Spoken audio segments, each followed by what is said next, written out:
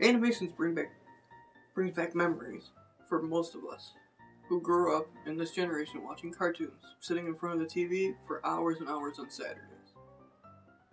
Hello, I'm Robert Medlin, and I'm doing this on animation.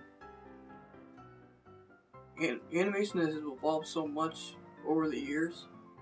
It all started with one man. The man is Winsor McCay. He created the very first animation that I could think of and find.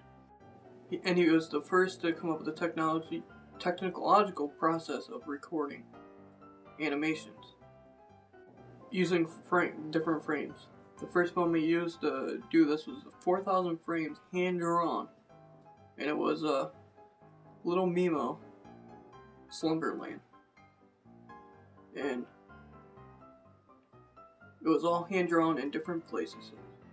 So the first frame was basically you draw one picture, and then on another page draw another picture, the same picture but in a different position. And this is kind of like a flip book, if you think about it. This brings us to another man, Walt Disney.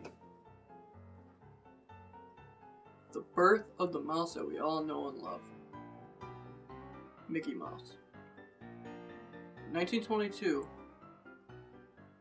Mickey Mouse came into film, came into the animation scene. One famous one was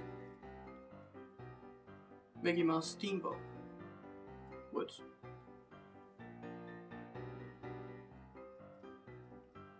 Walt Disney never stopped making animations and became popular for opening up his amusement parks to share with everybody. After Walt Disney died, Disney never stopped making movies as a company. And in the 90s, they teamed up with a well-known computer genius, the late Steve Jobs.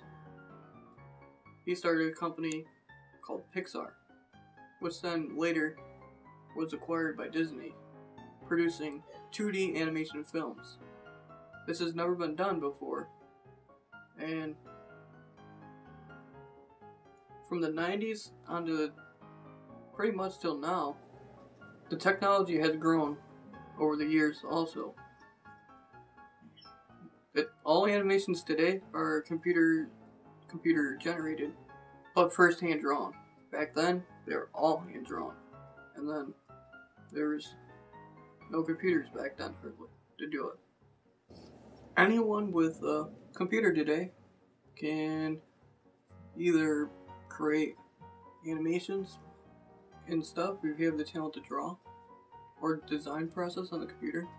The two main programs I would think would be important is Blender, which is a free open source software that you can do 3D modeling in, and 3ds Max, which is another alternative but not cheap alternative.